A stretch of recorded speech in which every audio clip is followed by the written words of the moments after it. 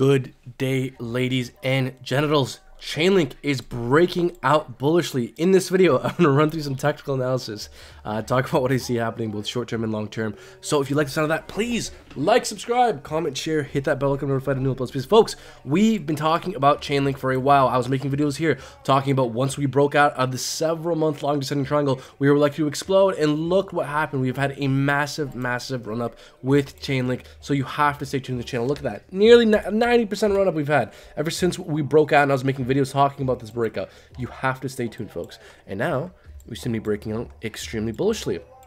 We made a new all-time high, even though we're correcting for the moment. We did make a new all-time high. We did break past these previous peaks and a fib, one of our fib levels here, which is extremely bullish to see. So, folks, if we take the height of this ascending triangle and move it to the breakout point, could we see a $38 Chainlink? I definitely think so.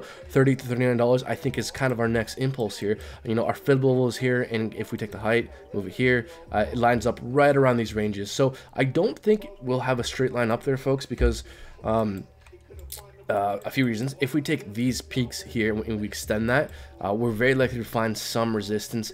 You know, $30, $29. We have some fib levels there too. So I wouldn't expect the impulse up to like 39, 38 to be like a straight line there, because we're likely to find a pause, find some resistance in these regions. But is 38 kind of in the midterm? A few weeks, maybe a few months or two. Is that reasonable? I definitely think so. Folks, we broke out of this pattern. We just made a new high. We're tracing for the moment, but I think it's just a matter of time before we see bullish continuation. And folks, understanding what Chainlink is doing is extremely interesting, because Chainlink led the altcoin rally back in August. So the fact that Chainlink is pumping now, making new all-time highs, is telling of things to come. Now, in terms of where I would be personally looking to accumulate Chainlink, if Chainlink fell to 2450 to 2150, that's where I would personally be looking to accumulate Chainlink. I mean, there's no guarantee that we fall back down that low, and there's no guarantee that if we fall to these levels that we won't keep falling further. But I think over the long term, Chainlink has a very good chance of performing very well.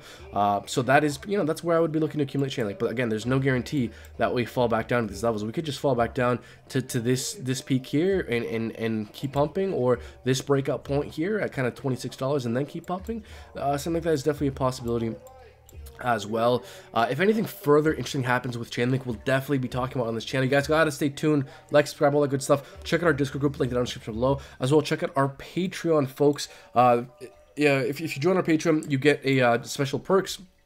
Our special VIP Discord exclusive group as well for certain tiers, and we'll be giving away a hardware wallet randomly to one of the first 100 people who join our Patreon. So links for that will be down in the description below. Now, kind of talking about my long-term price predictions for Chainlink. I don't know for sure, guys, how high Chainlink is going to go. Nobody knows for sure, but can we extrapolate kind of based off market caps? Okay, if Bitcoin goes low hundreds of thousands, Ethereum goes to somewhere in the tens of thousands, could Chainlink go to the low hundreds of dollars, $100, $200, $300 for Chainlink?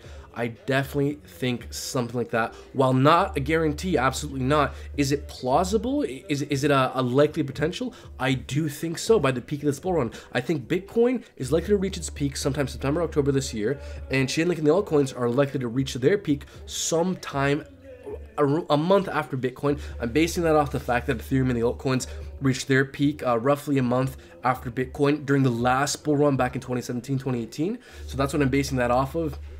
So the strategy that I would hope people consider, again, I'm not a financial advisor, these videos are not financial advice, but this is what I'm doing, is I'm going to be looking to scaling out slowly over time around when the bull run is likely to reach its peak. So I'll be scaling out, sometime late third quarter, early fourth quarter of 2021, and I highly consider everyone consider such a strategy, because nobody knows when the bull run is going to end, absolutely for sure. But do we have some indicators that are pointing towards the bull run ending around that time? I do think so. And so if you scale out, a few months leading up to where the bull run is likely supposed to end, I think that is the best strategy for maximizing profits.